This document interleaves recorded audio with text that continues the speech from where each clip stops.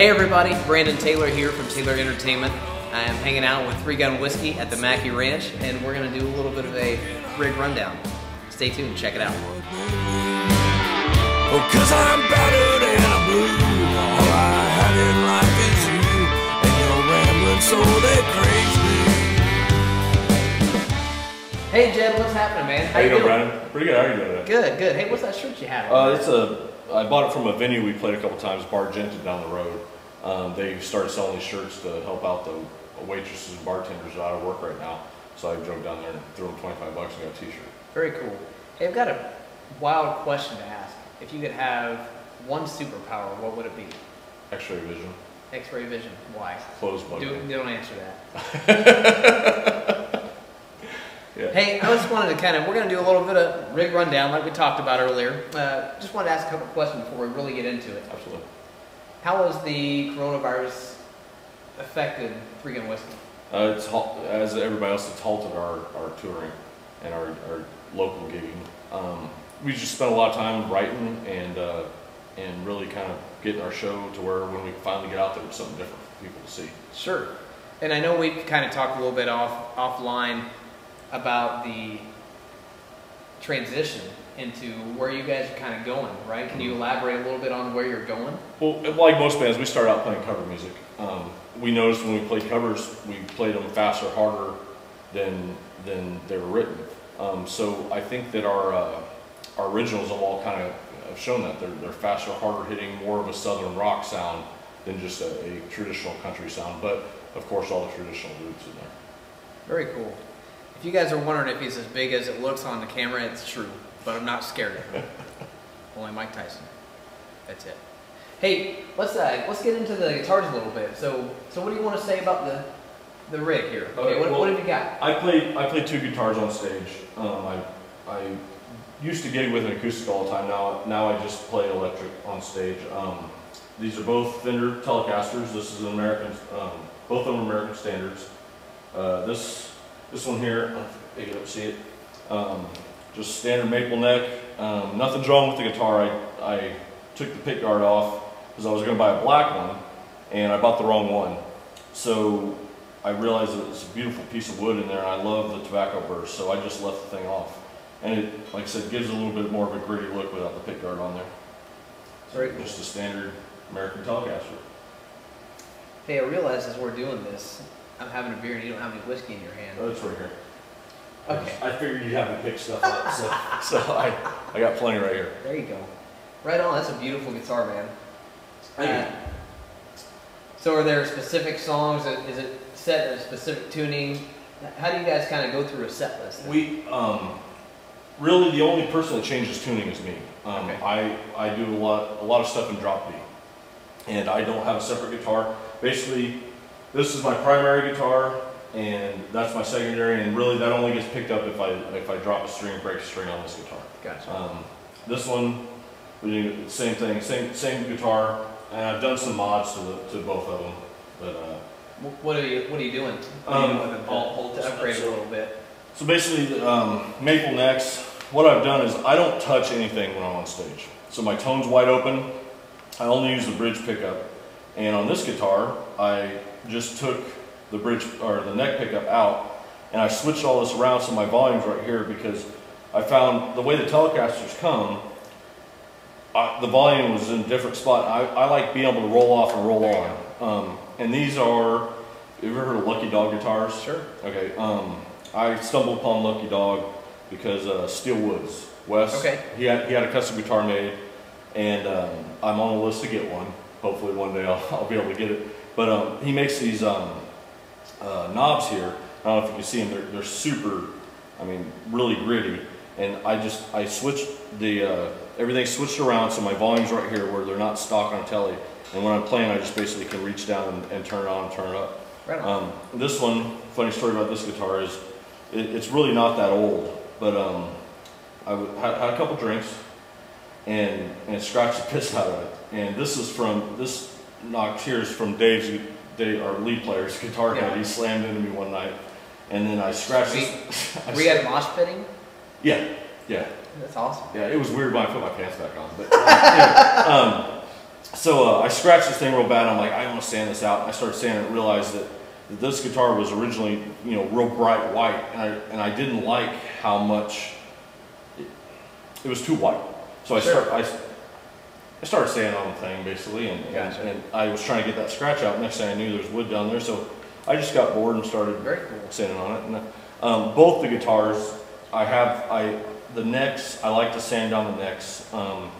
I don't know if my guitars work past like the 6th fret. You know, I don't play up there. I leave that to Dave. But I do like the feel of the fatter necks and with them sanded down a little bit. So I've done that. Original pickups in both. This one has the Tex-Mex pickups in it, and that one has, I can't remember the name of the pickups in there, but they're I think they're both the Tex-Mex pickups. But I love the way this guitar sounds, even though it's my number 2. I love the way that one looks. I love the way this one sounds. I dig a number 2. Yeah, right. Every now and again. Just the way it works. Right on. If you could add any guitar to your inventory, what would it be? Well, I just recently bought a new acoustic guitar. Okay. I don't usually take that out. And out here, it's kind of humid out here, practicing in the barn. Sure. But I bought a Gibson J45. Very now, cool. I like the fatter necks, so I bought the 50s issue reissue guitar because it does have a fatter, meatier neck to it. Okay. But that guitar is by far my favorite guitar. But like I said, I don't like taking it out very much. When we first started, I played acoustic only. I played Martins. I grew up playing Martins. But that Gibson J45 is just, there was something about the way those sounded. I got one, and I don't know if I'll ever buy another Martin guitar. I just love the way the J45 sound. Right on. A couple more questions for you. Bucket list, venue. Where would you want to play? You can play anywhere in the world. Well, the Ryman, we've talked this before. We were on a podcast, talked about it, and I'm gonna steal one from Dave because I grew up listening to it, but I want to play Austin City Limits. Very cool. I want to be on PBS at 9 o'clock on Saturday night and play Austin City Limits. There you go. The second best, the second one I'd like to do, which is not just a single venue, is I really want to do U.S. on tour. I would really like to go and travel to places I've been when I was in service and go there and entertain troops. I'd like to go to Iraq. We're not there anymore, but I'd like to go to Afghanistan and any other forward deployed areas and go entertain the guys. Right on. Okay, if you're going to go on that tour, who are you going with?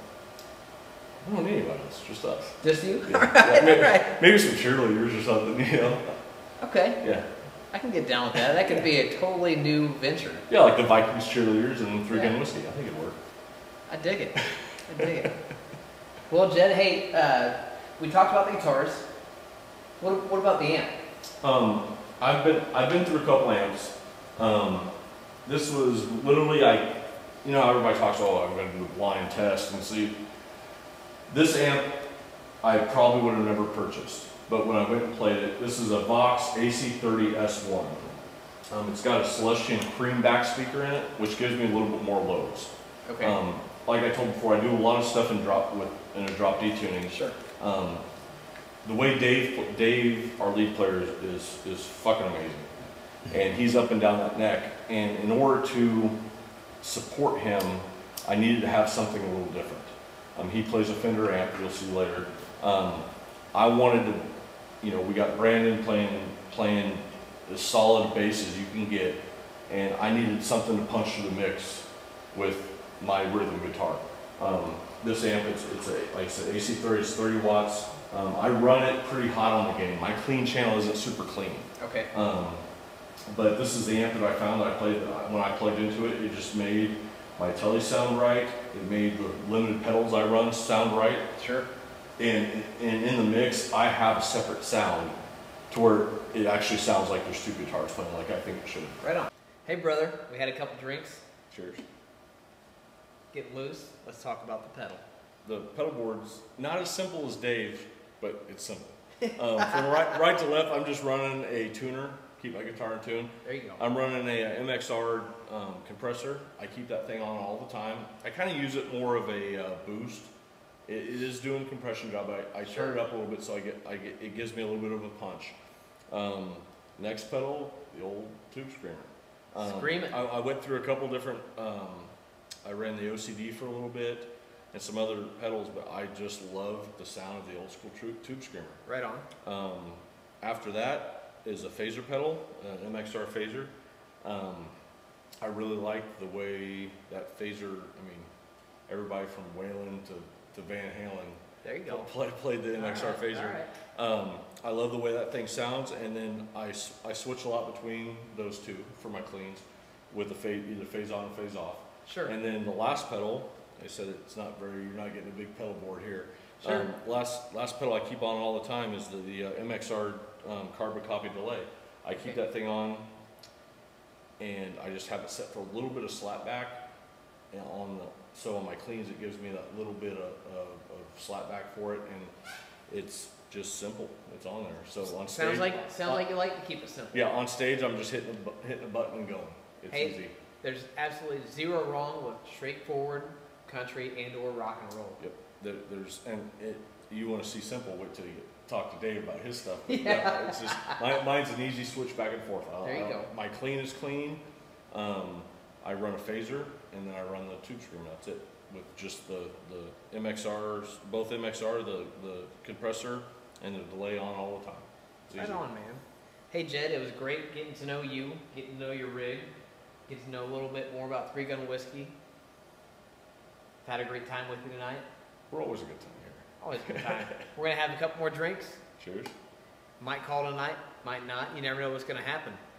But I'll tell you one thing, we'll be back for segment 2 with Guitar Dave. Have a good one.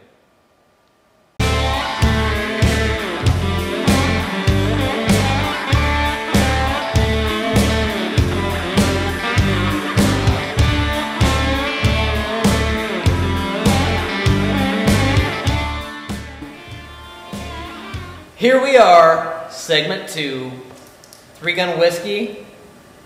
Gonna do segment 3 in a little bit with Mr. Brandon Hayes. Right now I've got the one and only Guitar Dave.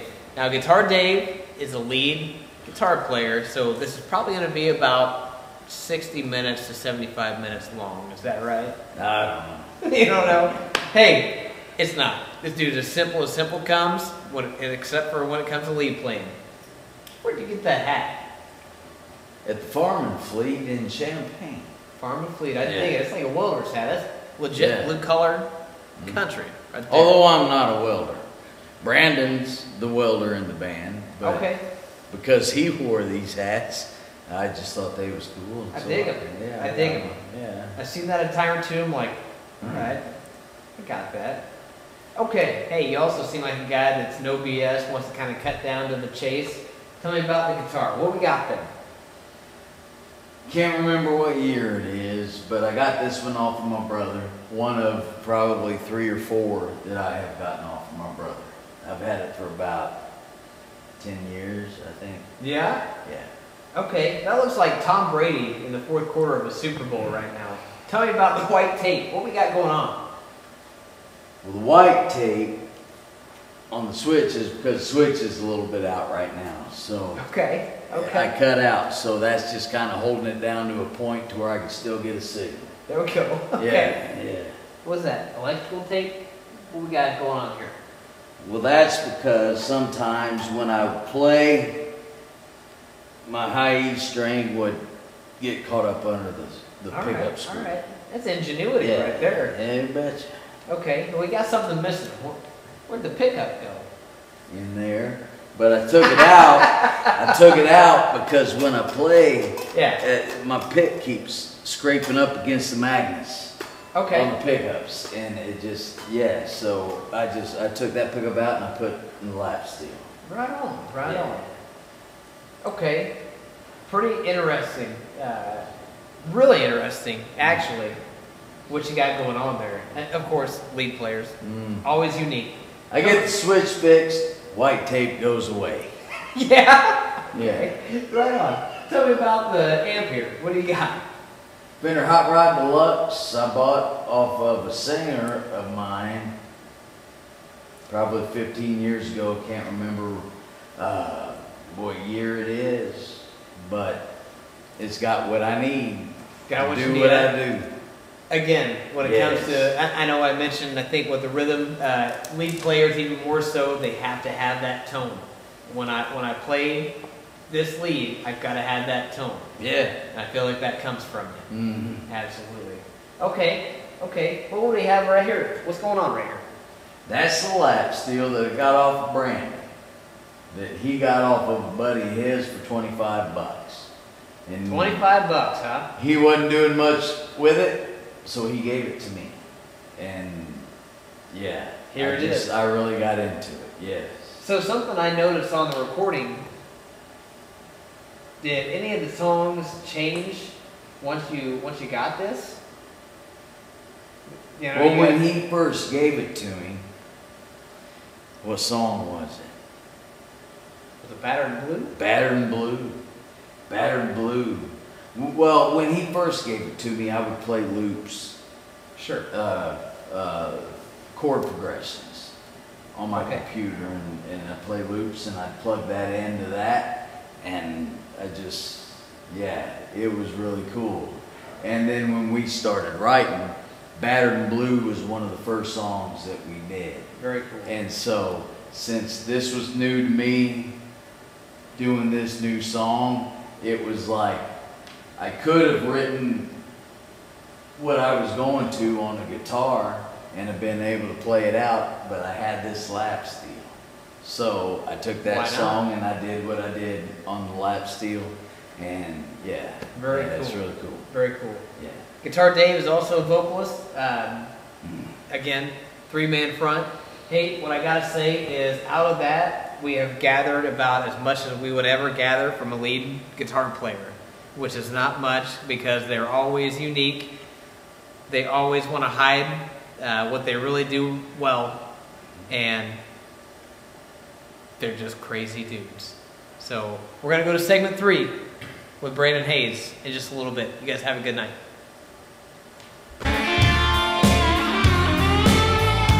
Now you got me. I'm drunk and thinking, is what I like? And then you leaving. Well, I guess that I was wrong to even. Ladies and gentlemen, we are back with 3 Gun of Whiskey for segment number 3 with Mr. Brandon Hayes, the low end. And when I say low end, I mean some mean low end. Brandon, what's shaking, brother? Not a whole lot. Just living life, man. Just living, doing what we can, right? That's right. Hey, I've got an intriguing question for you. All right. All right, in one corner you have The Undertaker. In another corner, you have Goldberg. Who's coming out on top? Taker. Oh, yeah, Without question. That quick, huh? Yes. That quick. Yeah, because if it's any quicker than that, then Goldberg will gas out. He can't last longer than 5 minutes. Okay. All right. One more. I've got Undertaker, and I've got Stone Cold Steve Austin. Still taking Taker. Are you? Yes. Taking Taker. Yep. I'm going to disagree and go with Stone Cold because I want to give a hell yeah right now. We'll agree to disagree right there. Hey, brother, we're not here to talk wrestling, but we'll talk about that later. Let's get the rig rundown going. Okay, what are you working on? Well, it got me, your basic 5-string P-bass, 5-string because I have much lower range because E's just not low enough. And plus with Jed tuning down to D all the time, I don't have to retune because I got D right here and I can go all the way down to B. Boom. So yeah, I can go 2 octaves lower than these guys sometimes, which is even cooler. Very cool. Very cool. So you're saying it's as simple as the same bass all night long. You don't have to throw one to the guitar tech, the bass tech, him throw you one back, and Bass tech. No, not really, because, well, you fired him, right? Yeah. Yeah, That and I just had the same set of strings on here for 1.5 years, so yeah, I don't have to worry about breaking strings. Right on. I dig it. Simple sells, man. Yeah. Hey, we've covered real quick. We breezed over the bass. Let's talk about the amp. Yep. Well, we have a Galen Kruger MB500, 2 10-inch speakers. It's just, for me, it's just got the perfect sound. I've been through Fender stuff, small combos, full stacks, even played a Fender stage, I tried it out. It had 100 presets on there. Great for a rock cover band, but just I couldn't find the right sound.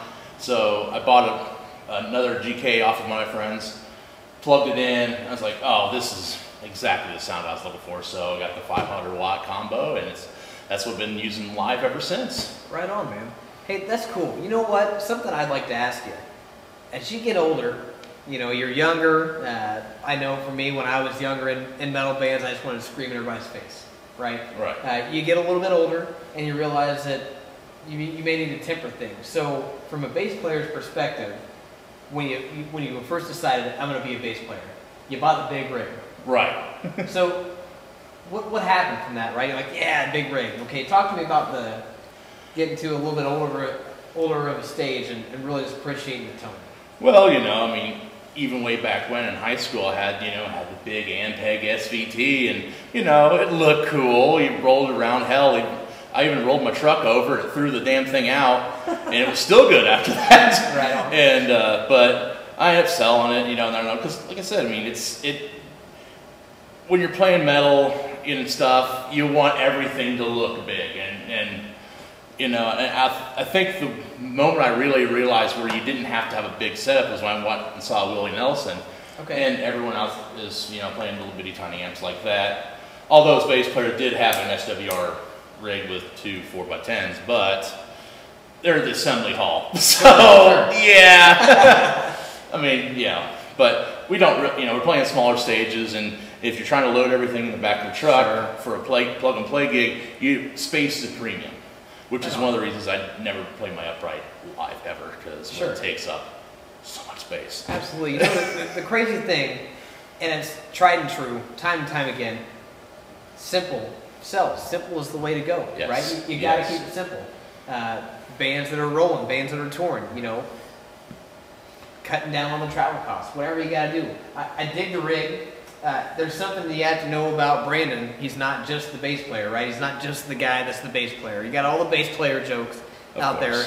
This dude is a supreme vocalist. The whole front line, something that I appreciate about 3 Gun Whiskey is the entire front line throws out on the vocals. And Brandon is that guy that still carries that low end when it comes to the vocals. Reminiscent of something like Waylon Jennings. Right. So, and lower. And lower. And even a little bit lower. Ladies and gentlemen, been great to spend some time with you. Brandon, been a great time.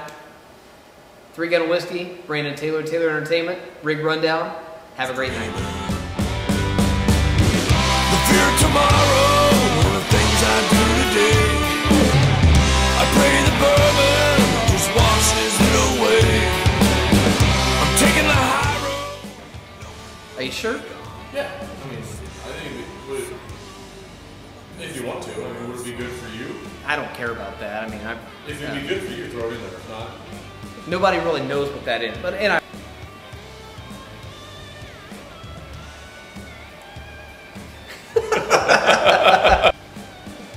we are back for segment 3. Are we on 3? yes. We've had a couple whiskeys. Jed's fucking talking in the background. He's trying to tell us where we're at. We're just gonna go with it. All right, let's do it. Guitar Dave. Dave, what's happening? Hat. Yeah, I feel you. Hey, where'd you get that hat? Farm and Fleet and Champagne. Farm and Fleet. Yeah. I was wondering where you get that. Alright, goddamn.